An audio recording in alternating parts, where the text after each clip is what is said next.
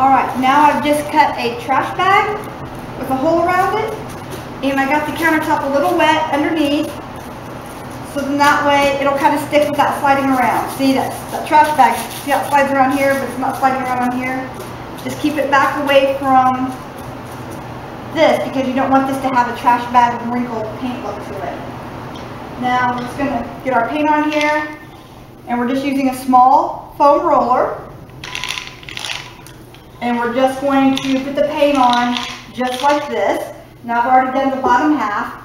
Now I'm going to come up here and I'm going to work the top half, okay? And again, you're just using the small foam roller, and I'm just using a gloss paint. And this is actually an exterior paint, and I find it works best on these wood columns.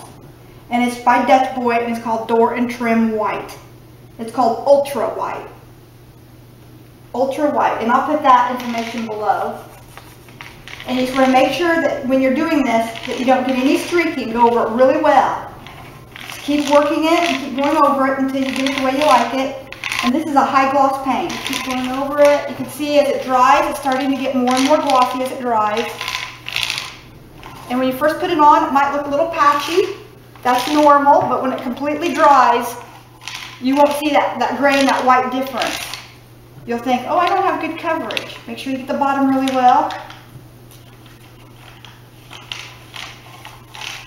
But yeah, and any places like this, you can fill in with wood dough, places that people have hit, or just natural parts of the wood might have, these are real wood, so.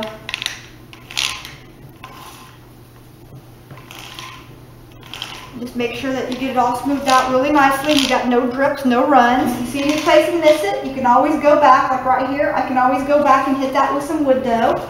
Here's another spot. To me, this is the character in the wood. So, I mean, you could leave it. But if it bothers you, you can fill it in with a little wood dough. Okay? Alright. And that's how you paint a post. Okay? Just use your small foam roller. I'll show that to you closer. It's a small foam roller, and that's what will do it. Now, these do tend to drip a lot, so there you go. And that's coat number 2, and I think that will be plenty. Let's show you up here and let's show you the difference. Okay, here's how I cut that trash bag around here. And see how I got the countertop a little wet to help hold this down to keep it from sliding. See how it slides on here, but it doesn't slide where I got the countertop wet. Perfect. You just got to be sure and keep the plastic away from the post so you don't get a rippled effect on your paint. And then there's the difference. You can see the difference between what I painted and what's going up. All right? This is Builder Janie Pendleton. We hope this has helped you learn how to paint a real wood column and what paint and what roller you actually want to use. All right? And I can say that I am a professional painter because I've been paid for many years to paint. And I own a construction company. So, and my parents, I grew up with a paint store. My dad had a paint store, and we were raised at the back of that paint store. It's a joy to paint with Foy Johnson Paints. It was downtown Indianapolis. If you remember Foy Johnson Paints, downtown Indianapolis, leave a comment below. And if your father was a painter when you grew up, leave a comment below. I'd love to hear some of those stories. Be sure and subscribe. Be sure and hit that thumbs up button. That shows us that what we're bringing to you is types of videos and tutorials that you want to see more of. All right? Blessings.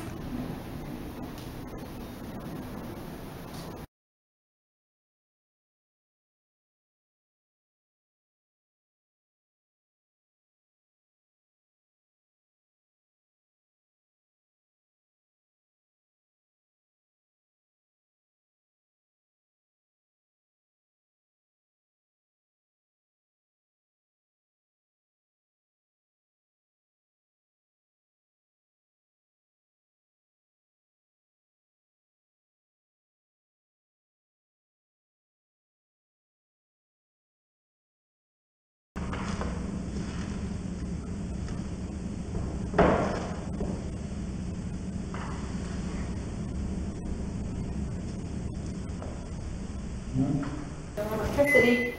Yeah. It cut something. Yeah. Or the wind. Okay. Hey, electricity just went out. Did you see that? I got that on film. Nope, and back on it comes. It's Saturday too, so I'm not sure what's going on with that, but.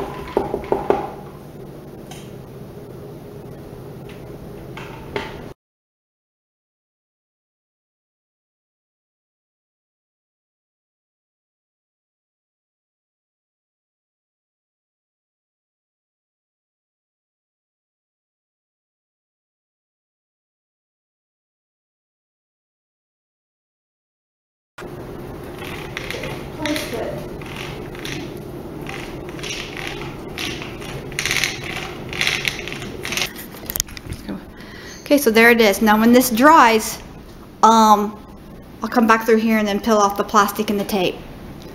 All right, so now on to the next one. We'll be right back.